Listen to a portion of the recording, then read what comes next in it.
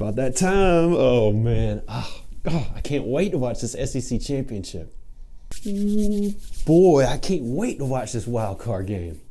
Oh boy, man, I am ready for this SEC championship. All right, now time to rise up, baby. Oh, I'm so ready to watch this NFC championship. This national championship. This Super Bowl. This SEC championship. This playoff series.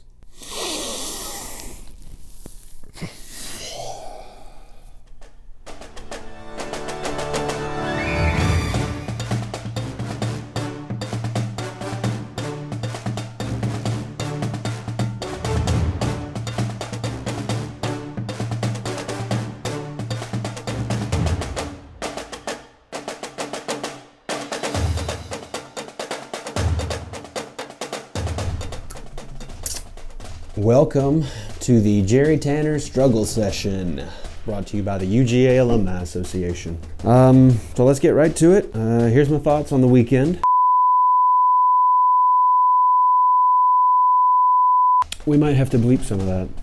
I mean, what can you say? We've seen all these things before, but last Saturday, every single one of those chickens came home to roost. Okay, pun not intended, but you know what, I deserve that one. So I hope Kirby will remember a few things in the wake of this one. 1, you still have a wildly talented team. You just gotta point them in the right direction. 2, if you win out, you still get to Atlanta. 3, you've got the best kicker in the country. Please remember that last one. Cookies and Cocoa with Hairy Dawg. Now every year, Women of UGA puts on this super fun event where you and your family can get your photo taken with Hairy Dawg, you can get some of those cookies and cocoa, and your kid can write a letter to UGA. Now I swear, those are some of the most adorable things I've ever seen. Like this one. Dear UGA, you are my favorite dog. I hope I will see you soon because I want to pet you and watch my team, the Georgia Bulldogs, score a bunch of touchdowns. Please come visit me and you can sleep in front of my bed.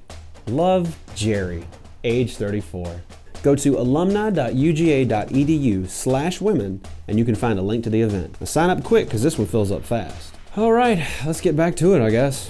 Who doesn't love homecoming? All our cheerleaders and redcoats get back on the field. There's those amazing tailgates. There's events all through the week. And my dad will, for the 34th consecutive year, tell me about the time that Louis Grizzard walked by his Sigma Chi party and gave him an approving nod. But let's talk about our opponent, the Kentucky Wildcats. Nope, cut it, nope. They wish. Before last week, I would have said this should be a cakewalk for the Dogs, and it may still be, but we are now forced to admit our weaknesses.